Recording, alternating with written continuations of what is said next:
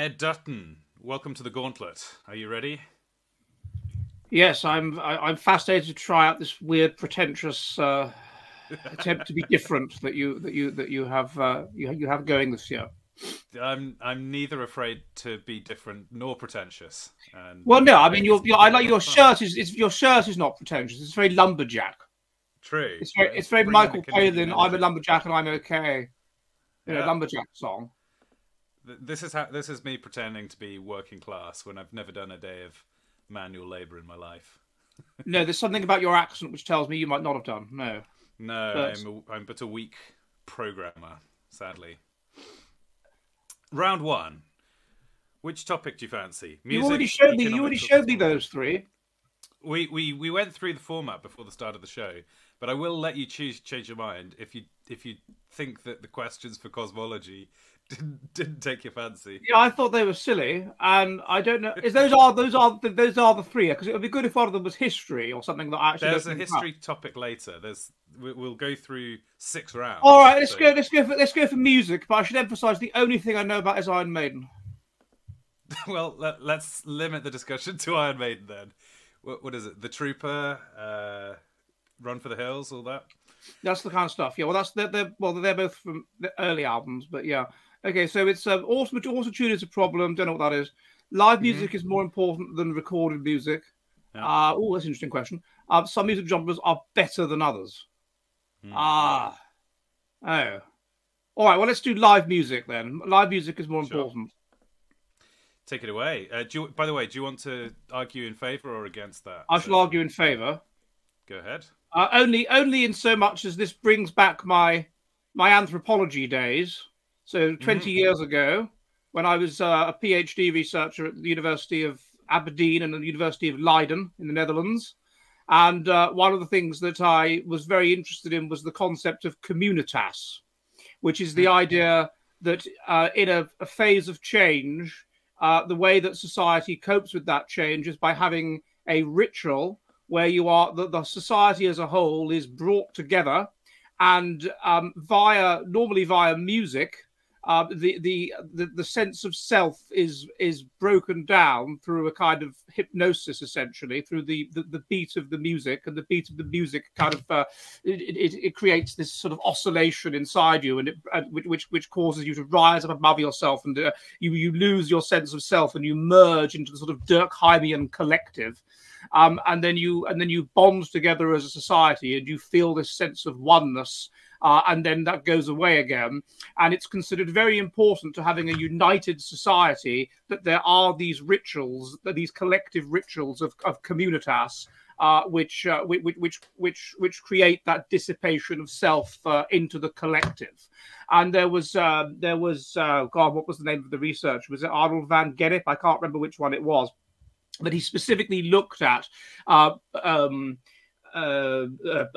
pop concerts it might have been Victor Turner in the modern day as a modern day example of something very similar to collective communitas. The point of it is that you bring the society together. It makes it easier for them to absorb the lyrics, and the lyrics are normally to some extent related to the religion or the ersatz religion of the society.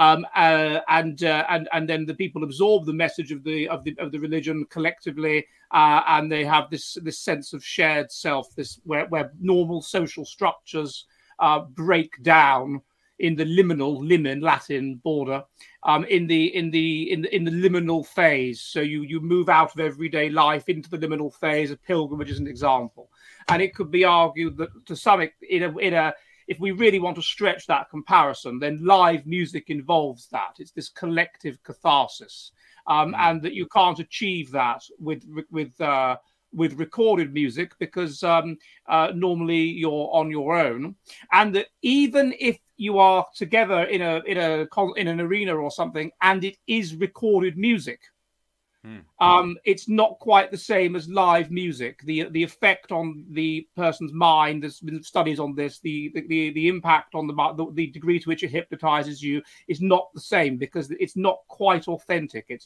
doesn't quite have fidelity. And so there is this sense in which live music works better and also creates a sort of a connection, a bond between the musicians and the audience and so forth, because it's like the difference between being perhaps in a cinema and being in a theatre. And so on that basis, that is my argument for why live music is more important than recorded music. Do you think there's a sense in which listening to a live concert, so the opposite, instead of watching pre-recorded music as a collective, you are experiencing a collective recorded moment? Can you in some way buy into the communitas? Was that the word? Like, communitas. Are you part of the communitas experience, even if you are, say, a fan watching a concert? To some extent, yes. To some extent, you are, but it's not as intense because it's not. I mean, for a start, it's not appealing to all of your senses. It's only appealing to two of them, and secondly, you're not physically there. If I give you a recent example, you may have I was in Liverpool a few months ago. When was it now? December, and I was on the road up to Anfield. And the atmosphere, it's just incredible. I mean, it was really extraordinary atmosphere. Now, had I watched that on television, even as a Liverpool fan, I wouldn't have got 10% of that. So I think there's something about being there that you become absorbed in it, and you lose yourself. You become one with something. That's extremely important to actually being there in person, because it's all encompassing to all of your senses. So if everybody within a single city or most people attended a single event, they can become part of this communitas together. But of course, it's impossible for an entire nation to come together into one space. So is there a sense in which the ability of pop music, in fact, we're seeing this splintering now, but it used to be the case that a large number of people would be listening to the same radio station, for example, and therefore, in a sense, entering into a yeah, I think that's true, and I think it may well you did have the Baltic Way. I don't know what percentage of Latvians, Lithuanians, and Estonians joined hands in the Baltic Way. Quite a large number of them, so all together doing this thing. But no, I think that's true. It's a very good point that people that are born after about, I don't know, the year 2000 or after the mid-90s can't quite understand that everybody or almost everybody in the country would be united. There was a degree to which we were united anew by radio and by television in a way that we hadn't previously been, and that's gone now. That's gone. It was a nation uniting, just kind of thing that not Ernst Gellner, what's his name, Benedict Anderson would write about, imagined communities and all this. That it had the capacity that everybody would watch the particular episode of Coronation Street, or everybody would talk about it, and it would only be weirdos like my friend Tom at school, whose parents were too middle class to have a TV, that were left out of it. We'd all watch Harry Enfield's television program in the mid-90s, and we'd all come in the next day doing the impressions. So that's something that has gone, that uniting factor. I suppose there are certain exceptions to it, like the Queen dying. But even then, you can watch it on all kinds of channels. Whereas if you go back to when Princess Diana died, everybody either watched BBC or ITV, and that was the lot, really.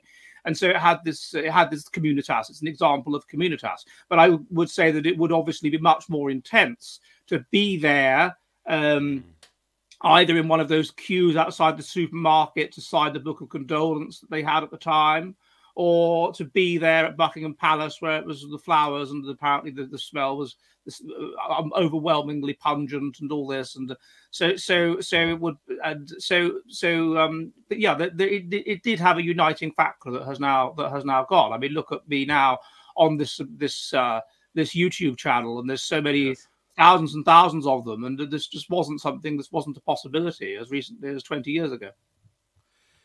It's an experience you have in the UK quite often. You go to a house and there's a piano in the corner. Nobody plays the piano. It's become a piece of furniture. And actually people these days give away pianos. You can't even sell them because there's such a glut. But I guess this is a leftover remnant of a time when music had to be performed live, before record players and before radios.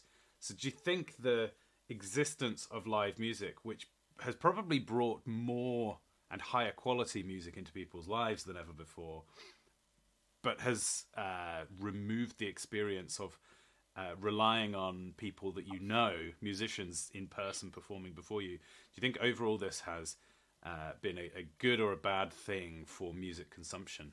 I've just difficult to say. I mean, I suppose you could say that to the extent that we used to have a small number of radio stations that played this music, and this music could unite the society in some way in these rituals of communitas, and you'd all wait for Thursday. Was it Thursday night at 7 o'clock, Top of the Pops, and then you're probably too young to remember, aren't you? But you'd wait if you go through, and you go through the top, the 30, 20, 10, whatever, and then number one and all this, and then they play them, and it was that would have been a nation uniting thing. I suppose that it was it made people socialize together in a way that they're socializing beyond the kind of royal family sitting in front of the telly and talking kind of way. And there probably was some bond created via the live music. Yeah, for example, my great grandmother my grandmother's mother could play the piano, and she couldn't read music or anything. I think she barely read, but she'd somehow taught herself to play the piano, and she was very good at it. And people would come round, they'd play live music. Actually, thinking about the evidence of the increased effects of live over recorded music. I never heard my dog start howling in response to me playing Iron Maiden or whatever. But if I played my electric guitar, which I had when I was a kid, and I'm not saying playing it badly either, I just played it, he was starting, really? The live music was a bit different for him than the recorded music. Yeah, the embodied sense that the music is coming from a person rather than out of the ether. He thought I was a wolf, and I was howling, and for others to join me. Well, let's bring that round to an end. I'm gonna give you nine points for that. An excellent, very commendable score. And let's go on to the next round. Would you like to talk about ethics, history? There's your chance to talk about history, or metaphysics. I'll talk about history, please, Luke. Religion is the most potent force in shaping civilizations. Based. Revisionist history is necessary to understand the past. Based. Or women in history have been systematically underrepresented. Oh, that's an interesting one. I mean, this is like being back at university, this is like humanities degree level stuff, isn't it? Where you have to define your words. Well, I should say that you are free to define these terms however you like. I'll give you extra points. That's ludicrous, because you just define them wrong.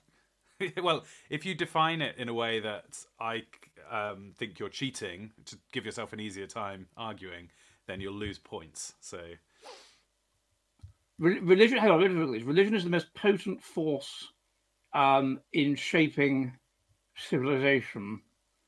Yeah. Okay, well, I'll do that, and I'll disagree with it. Sure. Well, the idea that it's the most potent force, fine. Let's be undergraduates in the early 2000s and define the word religion, and I choose to define it in the conventional way of the collective worship of a moral God. And I'll define civilization in the certain structures that people normally agree are the essence of civilization, such as writing and tall buildings and things like this. And I think that it's a balance. It's not the most potent. I think it's a balance between the two, between reason and religion, which is probably quite important. And religion is extremely important in so much as religion tends to take that which is evolutionarily adaptive and make it into the will of God.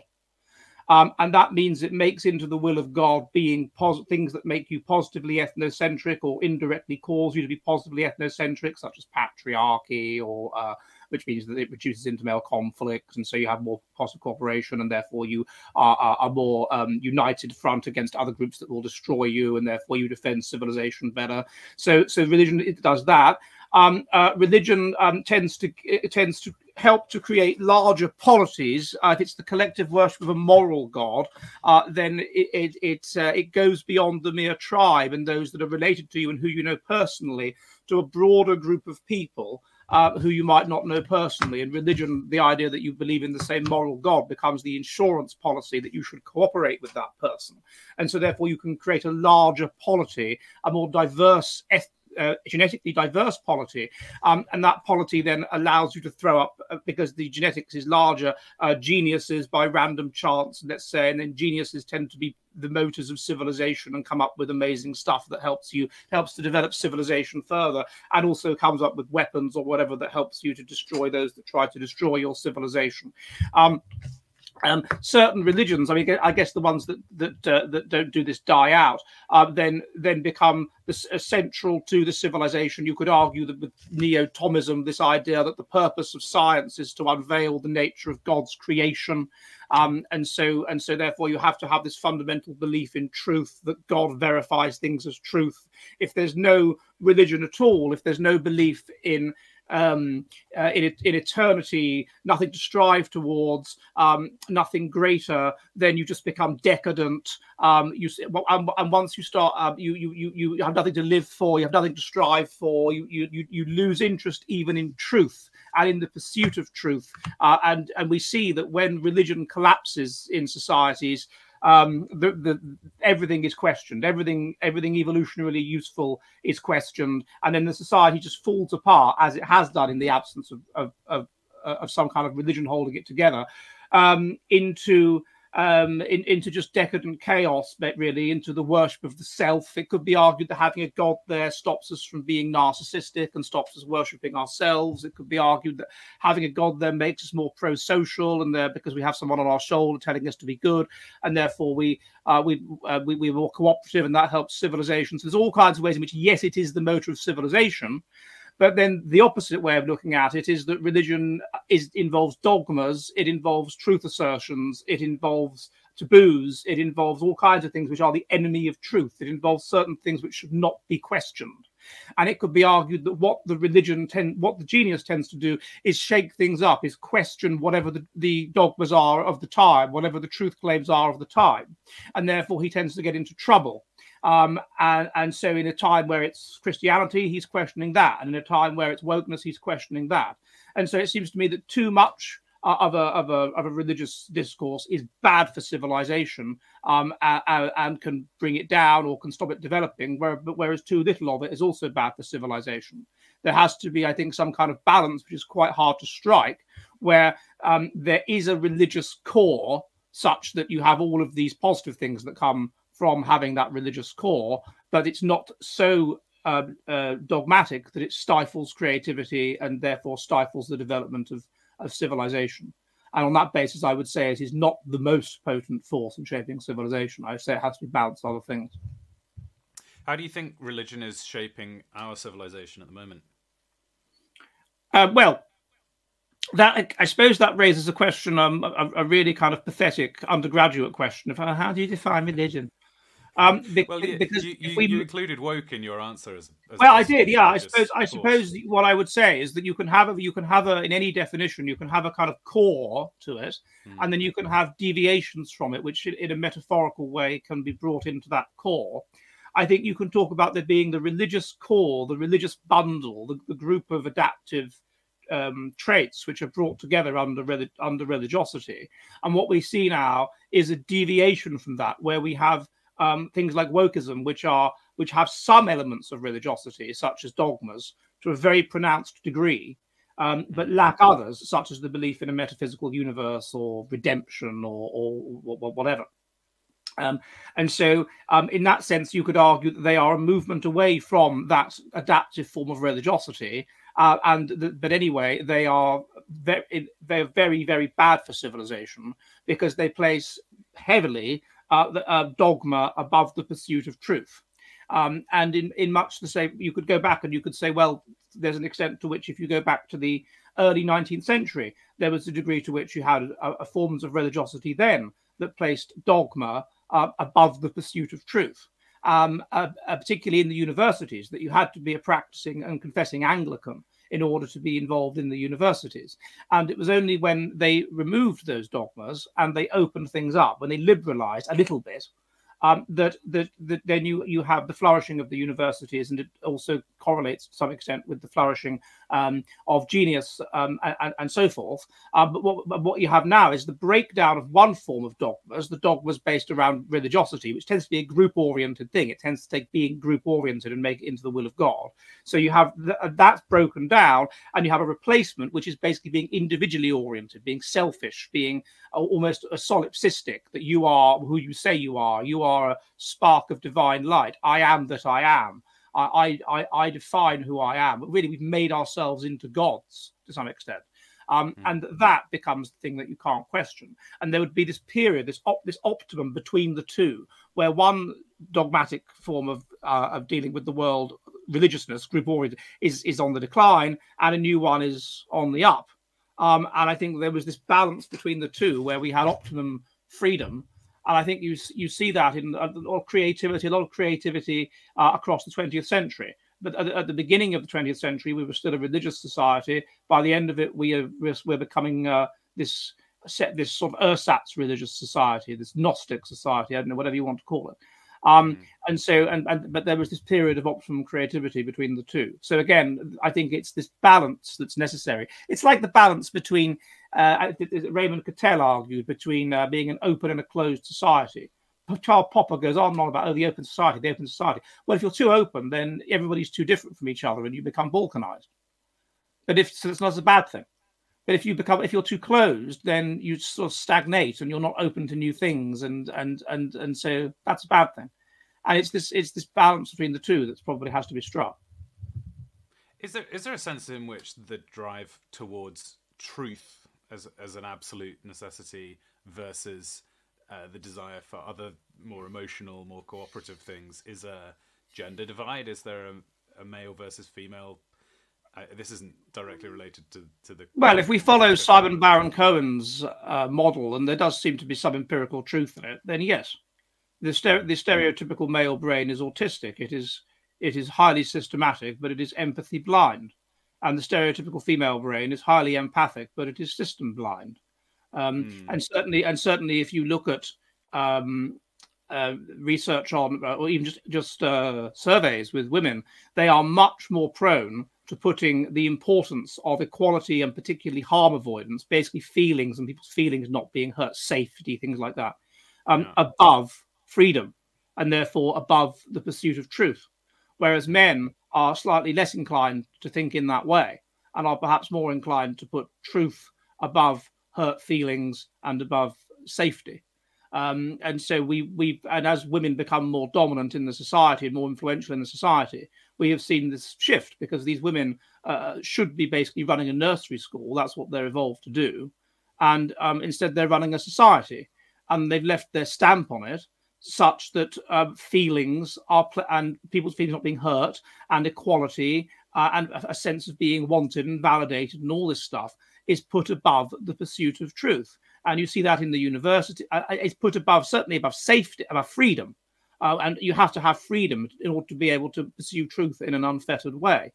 And in its most extreme, you get schools now that have abolished playtime, just so that unstructured play, just so that kids can't possibly get bullied or left out. And you have this just narcissistic generation where everything is done for them, and they don't really have to think for themselves, and they don't come up with coping mechanisms to cope with bad things happening to them, and they're praised unrealistically and told how wonderful they are, and bad things never happen to them, so they think they're wonderful, and they get older and in the real world, and bad things do happen to them, and they can't cope, and they become hostile, and they go bonkers. Snowflakes.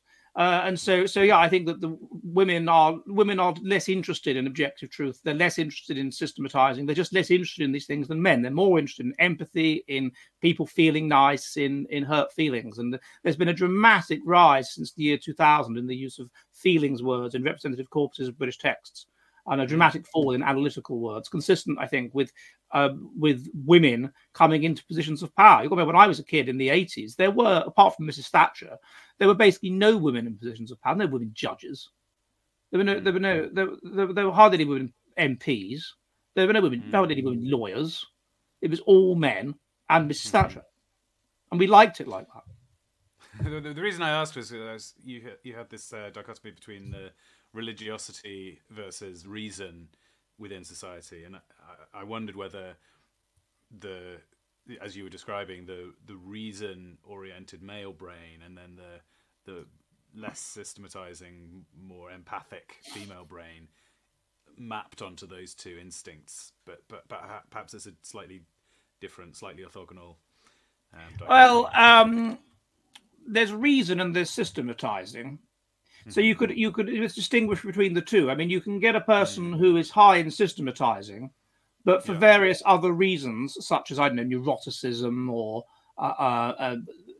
psychopathic traits, or I don't know what, is sucked into a broadly irrational system.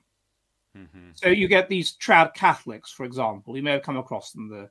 They're trad Catholics. So they're perfectly autistic and whatever, but they accept certain dogmas. It's like they want what they want on a plate, a kind of cook's holiday. Right. They don't want to have to think for themselves. They want to outsource that to somebody else. They want a package holiday identity.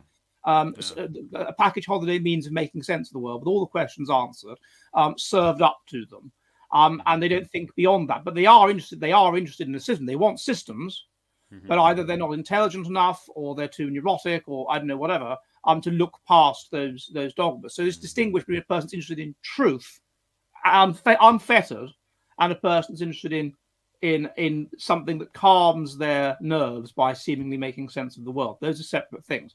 Whereas I think that women are more inclined to just not care about systems, that do not care about a systematic understanding of the world, and just be more concerned with how everybody feels. Well, another outstanding discourse. I'm going to give you another 9, and let's go on to the next round. Cinema and theatre, world affairs, or epistemology? What do you fancy? I'll have world affairs, please. All right. Your 3 options within world affairs are the Belt and Road Initiative is a debt trap for participating countries. Populism is a delusion. The thesis of our friend academic, of course. Or a global elite shapes world affairs. I'll go for populism as a delusion. Although that is quite a similar question to a global elite shapes world affairs. I do think that there is some truth in that he's right about that populism is a delusion. And I think that he presents a very reasonable thesis on this, which is that again and again and again and again, an organized minority is able to control a disorganized majority. And there are so many experiments. I don't know if he looks at that. I can't remember. But there are so many experiments which demonstrate that to be the case. That a very small organized minority, if it is more intelligent, if it is more higher in general factor of personality, i.e. more socially skilled, and if it is more fervent even, is able to take control of the majority. And you can look through all of the so-called populist revolutions of world history, whether it's the Reformation, whether it's the French Revolution, whether it's the Russian Revolution, whatever it happens to be, and you can see again and again and again, although it might be presented as the masses rising up, that's not actually the reality at all. The masses are unintelligent, the masses are disorganized, and they need to be led. And they tend to be led by a counter-elite or a disillusioned group within the elite, or whatever it happens to be. And if you look at the research by Peter Turchin, then what he shows, Turchin, throughout history, again and again, is that it's an organized minority that will take hold of the populace and will lead them into what seems like a popular revolution, but which is not, is actually a fight within the elites, whereby those that are in elite positions will create a coalition with the populace of a certain kind and will use that to attain power. And we're seeing that at the moment in very stark relief in the UK, which is why I think in the last week, the Prime Minister is so worried. Why was it worth getting up and on the day after George Galloway was elected to Parliament and doing this rather desperate speech where he was basically saying, if you vote for anything other than Conservative or Labour, then you're an extremist? Because the concern is that you have these various counter elites, those on the far left, Jeremy Corbyn and George Galloway and whatever, who have created who are basically ripping apart Labour. Labour's coalition is up middle class, champagne socialists, snobs, whatever, virtue signalling idiots, and foreigners, and in particular Muslims. And that's their coalition. And he's on their own they can't achieve much, but led by people like Keir Starmer they can. And he's pulling apart their coalition by taking away the Muslim component of it, which means they lose power. And then the other side is what he calls the far right. Well, their coalition is basically the more conservative among the elite, plus the white working class, and that's also taking people from both from the Conservative Party and also from the Labour Party. And so it's on both prongs. It's dangerous. It's dangerous for the system continuing as it is. But it only goes to show that what you portray as a revolution is actually a coalition whereby the elite managed to gain the support of people, basically protection rackets, really. Get people to come behind them, and then leverage power in order to take control of the apparatus of government. And so clearly, if populism is defined in the pejorative way of just appealing to the masses, if that's how you define populism, you'd say, oh, Nigel Farage is a populist. Well, it's not a delusion. No, that's a fact. But you do get people that appeal to the masses, and they are populists, as opposed to, and they use Donald Trump or whatever, and they use these often charismatic techniques to do so, and there's a certain style to how they operate and whatever. Fine, populism is not a delusion. It's a real thing, as distinct from elitism or whatever. But if we're defining it in the way AA does, the populist delusion, the idea that revolutions emerge from below, there may be some truth in that. I mean, I think that the movement towards individualism partly emerges from below, in so much as it is caused by a change in the genetics of the population due to weakened Darwinian selection pressures.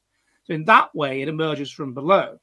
But in order to have a place in politics and bring about a revolution, these people have to be organized, and they have to have leaders. And so it's more complicated than just, it just all bubbles up.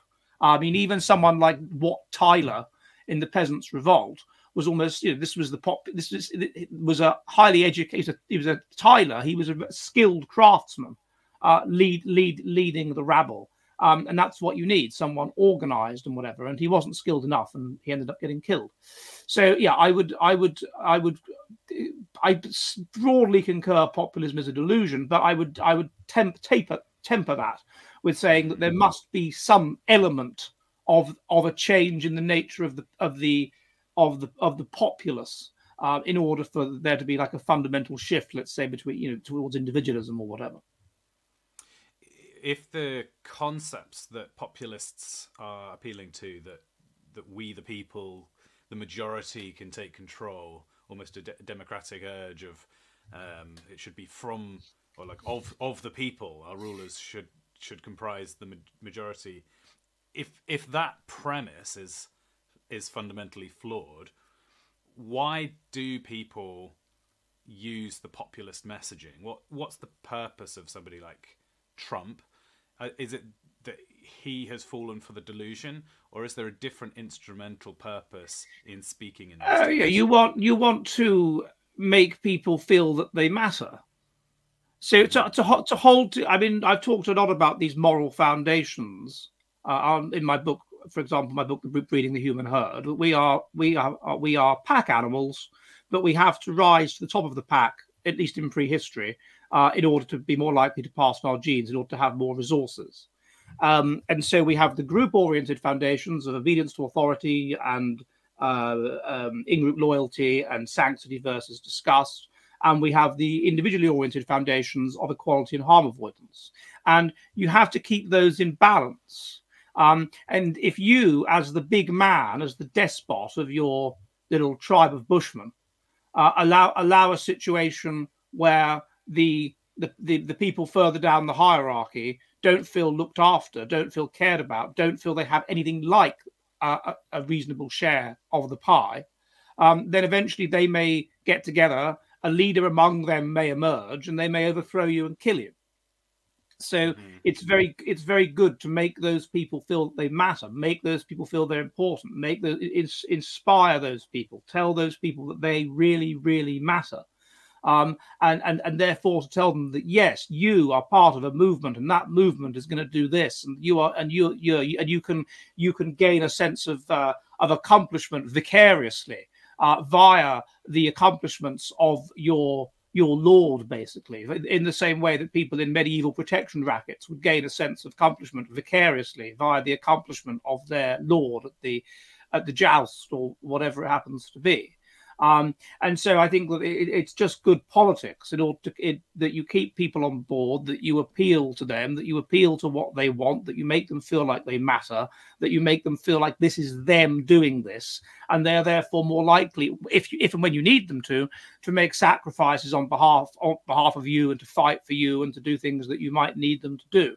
So it's very important to get that balance right, and therefore to tell them that, yeah, absolutely, democracy. Whereas in reality, if democracy delivered something we didn't want, then we would, of course, get rid of it. As indeed there are many attempts to do, or at least to limit it or to interfere with it. Yeah, I mean, that fear that if I don't appeal to those people, they may go off and organize and take over.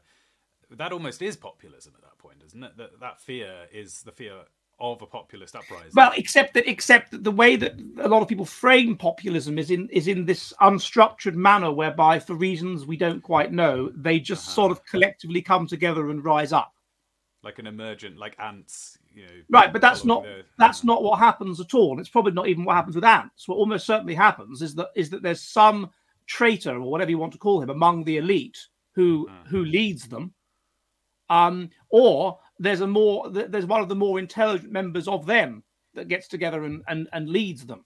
But there's some elite organizational component to it. It's not just some idea that we have, this whole idea that Steve Turley goes on about just breed them out. Oh yeah, the Conservatives are having more children than the Liberals, and so eventually we're going to see a Conservative backlash. No, it doesn't work like that. What's much more interesting is that among the Conservatives, among the more intelligent, the big predictor of breeding is conservatism. That's the interesting thing. Because that really does augur a future in which the elite will flip back towards conservatism, and therefore society will. The fact that lots and lots of low IQ people are breeding and have conservative views doesn't necessarily mean that things will change back.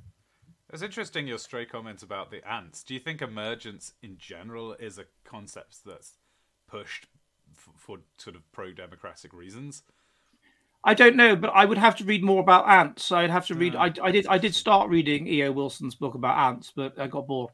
But I wouldn't be at all. There's definitely a hierarchy among ants. There's hierarchies among ants, and ants are sort of slightly different from each other and whatever. And I wouldn't be at all surprised if when something like that happens, when they just decide that the queen has stopped laying eggs, so just kill her and eat her. There is actually somebody who made that. There's probably some slightly more socially dominant ant that as it were makes the first move, and then others follow. But I don't know about that for sure. I have to look into it. In the same way that in the army, I was talking to Adam Perkins. You know Adam Perkins, the author of the Welfare Trait, an academic, and he said that there's this thing I didn't know about. This it makes sense really, called fracking. I don't mean fracking in the environmentalist sense. Where if a bunch of men come to the conclusion that their commanding officer is no good, then they'll just get together and kill him. Like a mutiny. But they'll just kill him. But exactly, a mutiny. Someone has to take charge in a mutiny. There has to be the Fletcher Christian type. There has to be that kind of person. It's not just going to just suddenly just happen where everyone just thinks collectively, let's kill him.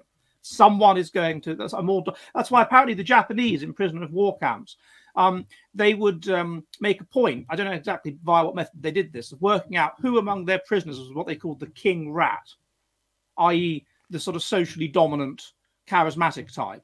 And they just remove him from the rest of the prisoners, with the result was that no prisoner rebellion.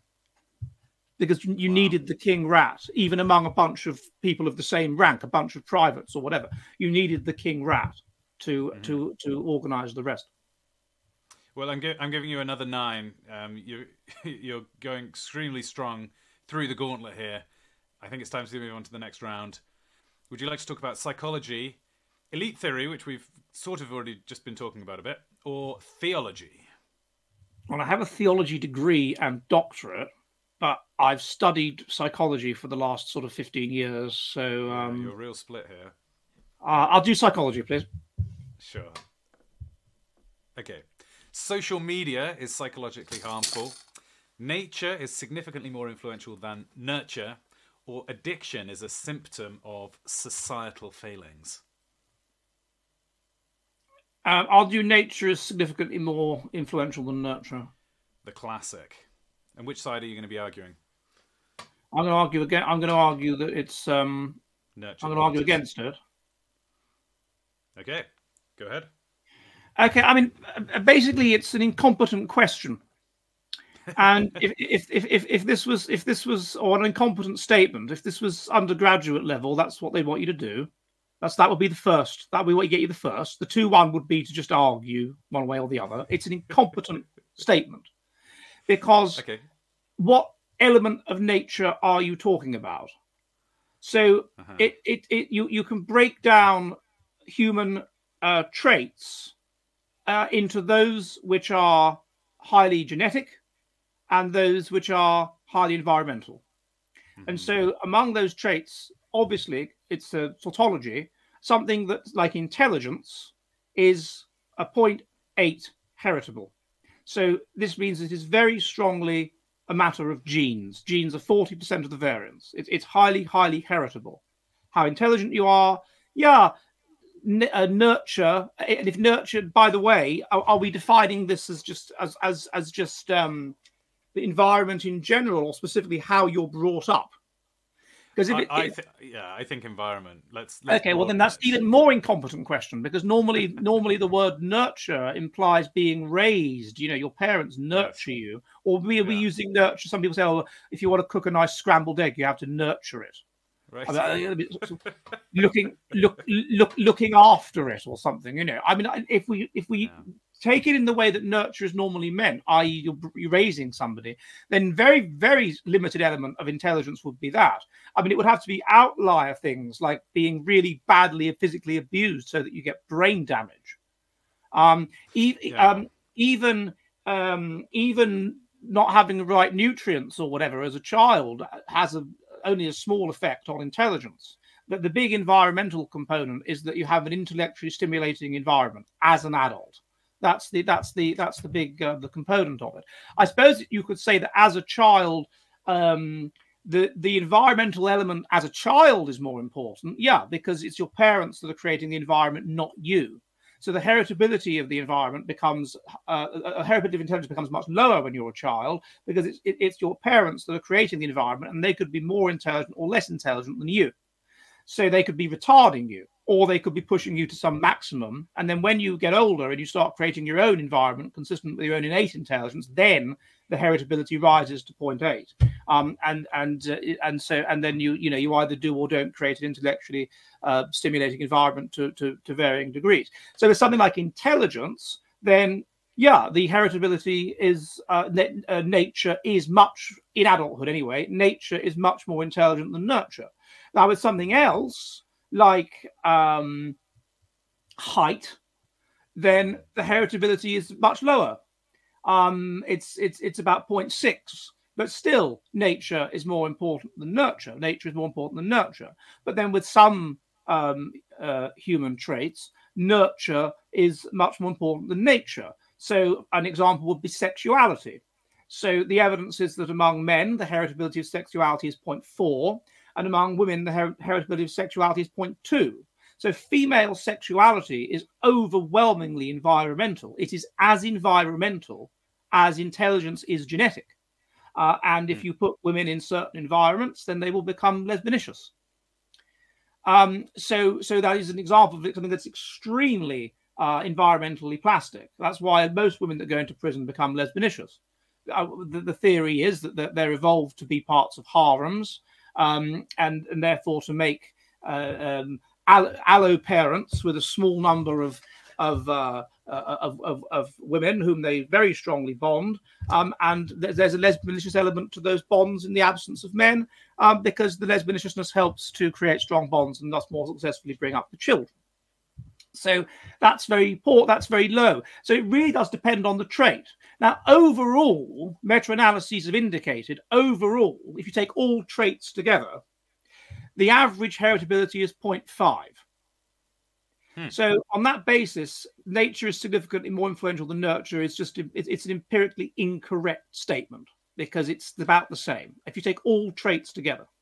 When you say all traits, does this not depend on how you choose to categorize them? If you break down a certain subset into more distinct traits, it will weigh more heavily. Well, possibly, but I can only that may well be the case, but I don't know how much you can break it down. I mean, of my understanding is there've been detailed meta-analyses of this that have looked at thousands and thousands of traits, and that overall roughly about 0.5. If you said to me, what's the heritability of I don't know lip thickness, I don't know what the heritability of that is. So if I said 0.5, but you'd guess 0.5, I'd probably, So on that basis, I think the statement is incorrect. The statement is incompetently phrased. The statement is confusing because, as I say, are you talking about environment or are you actually talking about nurture, as in the raising of a child? So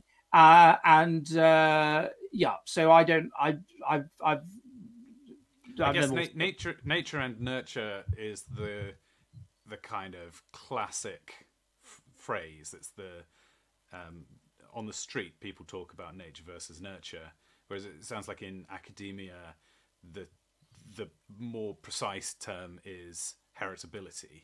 So it's heritability. It's genetics versus environment, and an element of that environment is childhood environment. And I would see childhood environment as nurture.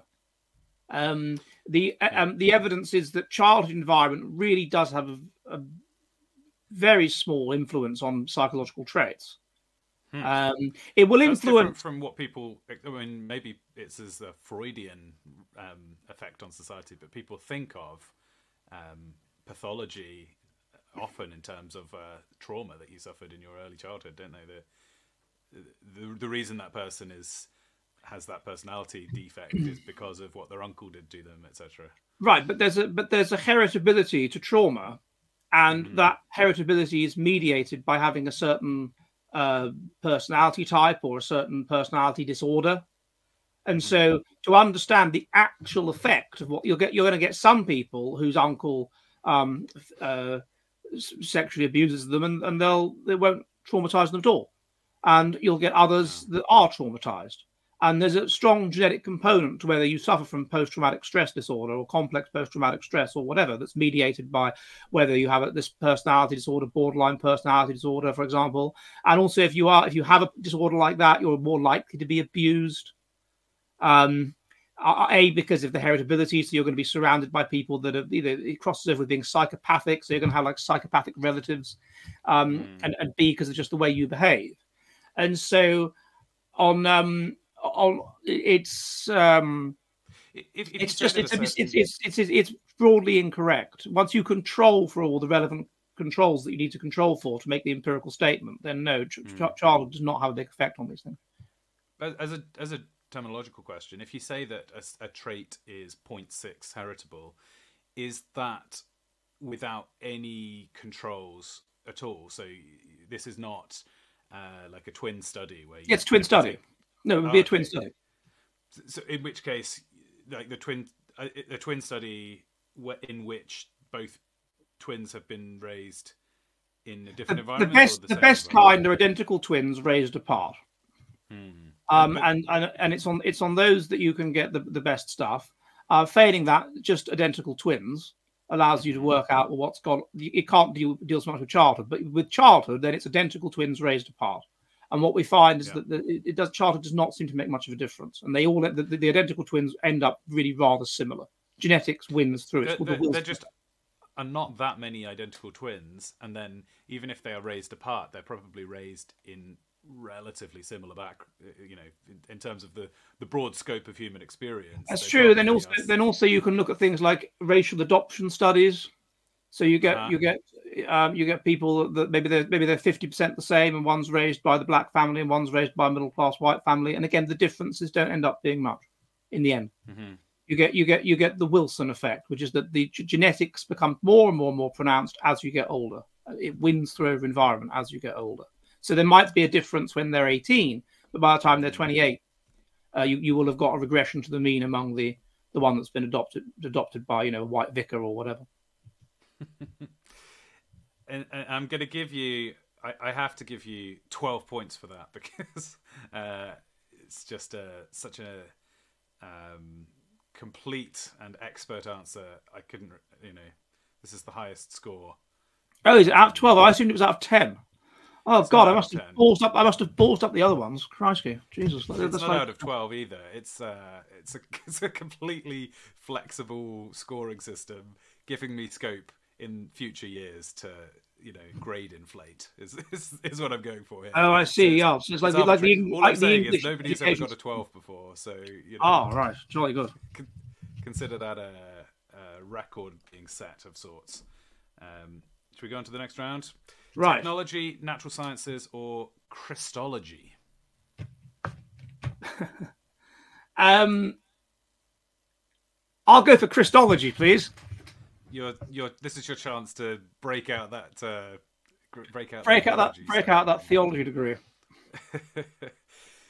Jesus is fully God and fully man. Jesus' resurrection was more important than his ministry. Or Jesus is subservient to the Father. And I guess you can choose whether to answer this. Oh, this is based on your own opinion, or if you prefer, according to sort of a religious code that you don't. Okay. Oh no, I'll go for the middle one, please. Go ahead.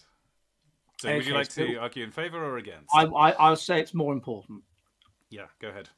So, what do you understand? It raises the. Oh God, this is such a fucking undergraduate bollocks. Like, it raises the question of what do you regard as important?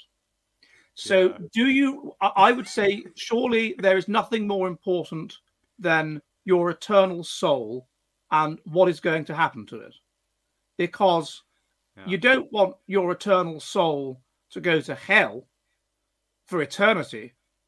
Because eternity is a long time. I mean, if you imagine, Luke, like a ball 100 times the size of the sun, made of iron, that is brushed by the wings of a butterfly once every 2 million years. Then by the time that ball has been ground down to nothing, your suffering will have barely begun. Right? Wow. I mean, it's a long time, and so obviously you don't want to go to hell. Now, Jesus's ministry, he showed some miracles. He showed that he was imbued with the Holy Spirit. He said some nice things about the poor being rich in heaven and all this sort of thing. He created a community, but ultimately you don't want to go to hell. What rescued us from hell was Jesus's crucifixion and resurrection. That's what rescued us from hell. He was crucified for our sins, thus purging us of our sins, making it possible for us to go to heaven. And then he was on the cross, he descended into hell, rescued all those that were already in hell, gave them the chance of redemption. He then ascended into heaven, rescued all those, whatever, with the Father, whatever, and then came back and set up his ministry, which, if you follow his ministry, by which I don't mean his ministry when he was alive. I assume by the way we mean his ministry, when he was alive. And set up his followers who can then offer us that possibility of redemption, which we will receive if and only if, in a Protestant perspective, we cleave to Christ. So from a Protestant perspective, Jesus' resurrection, which was the only proof that he really was the Son of God and that he needed to be followed. I mean, we needed that proof, and that was the proof. Then Jesus' resurrection is far more important than his ministry prior to his resurrection from a Lutheran or a Lutheran perspective. So I'm answering this question from the perspective of of Arminian theology. From an Arminian perspective, that's my answer. In a way, it's a softball question, isn't it? Because, as you say, the ministry can have lots of positive effects, but when there's infinite value on the line, one way or another, then it's gonna exactly. Like, who cares about him talking about the lilies and in the field, and them not having to worry about things? Who cares? So what? It's much more important that he's rescuing your immortal soul from hell. As an aside, I'm interested why you went for a theology degree. What was it that pushed you in that direction in the first place? Well, I did 3 A-levels, English literature, history, and Christian theology. And when I started the Christian theology, we were doing philosophy of religion. And I found this so fascinating. I've got to remember that was at Catholic schools. There was a kind of a rebellion kind of aspect to that. But I found this so interesting, these arguments for and against the existence of God as a 16-year-old, 17-year-old, that I just decided, there's no question about it. Very quickly, I came to the conclusion that theology was my most interesting subject. And so therefore I decided I wanted to do a theology degree. And were you convinced by the arguments, or no, not at all? You were completely convinced by the counter arguments? No. Well, I would say that the model of God is probably logically refuted by things like it's very hard to get around the problem of evil using that kind of purely logical. I can see, I have some sympathy for the sort of William James argument that you should force yourself to believe this thing, even if it's a lie, or you think it's not really the case, because of the positive consequences of so doing. I have some sympathy for that kind of argument. If I believe in civilization and the importance of civilization, and I've just said to you the importance of God and the importance of religious belief and eternity, then at the very least, I want other people to believe in God, even if I don't. At the very least, I want others to. And so isn't that rather hypocritical? Shouldn't I try and force myself to do so? Yeah.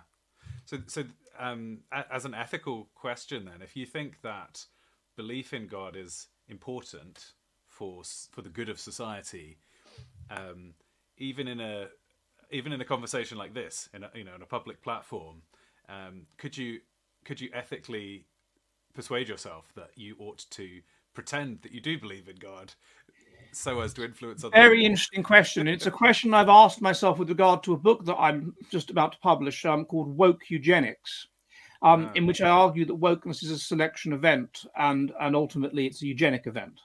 And therefore, shouldn't it be the case that I should pretend that I am woke and promote wokeness because of the good that wokeness will ultimately do to purifying the gene pool? I struggle with that, but yeah, I can see your point. Yeah, perhaps I should do that. You have a very, I detect at least a very deep, almost intuitive ethic of truth seeking. Like, you almost can't stop yourself but pursue and say and promote things that you've kind of uncovered and believe to reflect reality, and that almost then comes into conflict with the more generic idea of the good or for the good of humanity that might require you then to lie. Yes, and also it could be argued that that's another argument, perhaps, for the existence of God, which is you say, well, if I believe in God, if I believe in truth, well, why is truth so important? Oh, well, because truth's important to negotiating the world adequately. What's the point of negotiating the world adequately? So that I can live. What's the point of living? And it raises these sort of ultimately metaphysical questions. Why are you so concerned? Isn't it sometimes good to lie? Don't we know that there's evidence that we get selected to, let's say, believe in God, or selected to over-detect agency because it's good? It's good to be wrong. As a sort of like an over sensitive smoke alarm. So why it's not inherent, truth isn't inherently good. So what is it then for you that is so important about the truth? Oh, well, I just want to understand the nature of the universe. Well, what verifies it as eternally true? It raises these well, I don't know. Well, doesn't there have to be a God or something eternal to motivate you to you have this fundamental belief in truth? It's a dogma. Doesn't there have to be some sense of eternity, some sense of calling, some sense of a calling to know the truth? And doesn't that imply there's some sort of caller? Isn't there implicitly a religion behind what you're saying? And then there may be some truth in that. Yeah. Do you believe in an objective morality? Is there an ought in the universe or out of the universe? I think that left-wing people are evil. That's my fundamental. How do you? Is that axiomatic or? No, it's just that's it. I'm not. No, that's just my personal belief, and I find it offensive that you question it. Well, I'm very used to people thinking. No, I don't know. I'm joking, but I don't. No, I mean, honestly, I don't think there's objective morality. No, I think morality is evolutionarily informed and is basically. I think E.O. Wilson was right when he said that if ants could talk, or if it wasn't ants, what was the example he used? But anyway, some kind of social insect, then they would just dress up as the more objective morality, the stuff they do. You know, and that would be the stuff that they do, which is evolutionarily adaptive. And they would say that the termites, that was the comparison he used. That they would just say that's morally what we do. I think that's true. So you're having been persuaded by the problem of evil, is that a case of viewing God as a self-contradictory concept? Rather than I don't God think as described in the Bible conflicts with your existing belief in a moral system. The God as described in the Bible is not the God in the Old Testament is not really the same God in the New Testament, and so this idea that you would have, I suppose, that you just have to bow down before God and accept what He does and accept that He knows better. And maybe what you see as evil is there's actually some deeper reason for it, and you don't understand it. That would basically be how they would respond. It's not logical, no. It's not meant to be. I mean, the whole point of the Trinity is basically to say there's no logical. How can the Trinity logically make sense? The point of it is you say, I am submitting my logical faculties. I'm submitting to the community. I'm showing my intellectual subservience by adopting a dogma, which is obviously impossible. And religion always has elements of that, and you have that in wokeness. Dogmas that are obviously impossible, like complete environmental determinism or whatever, that just fly in the face of reason. Well, as much as I'd love to keep discussing this, I think looking at the time, we're going to have to call the round to an end. Yeah, I got to go to Lidl. Have you got time? I think we've got one more round, but we can make it a 60-second burst. Well, I'll go in the car. Right? Okay, come on. Okay, let's make this a hyper speed round. Do you want literature, software and mathematics, or eschatology? Literature. And would you like which one of these do you want?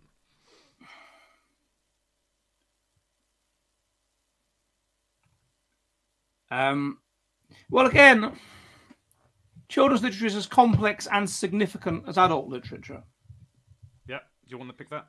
Yeah, okay. And you've got 60 seconds, and then I'll give you a score. Okay, right. So it's not as complex in terms of its syntax, in terms of its sentence structure, in terms of all kinds of things. So in that way, it's not as complex. It's not as complex in terms of its plots, in terms of all kinds of things. It's not as complex. The significance of it, that's something that's measurable. You can measure how significant children's literature is compared to adult literature, the influence on the culture, and I think that's been done to some extent. It's not as significant. It's not generally as influential on the culture. That certainly is a testable hypothesis. That's a testable hypothesis, and I don't know the answer. That's a testable hypothesis. It's certainly not as complex on that measure. It would be hard for me to think character development. I can't think of any measure on which children's literature would be as complex.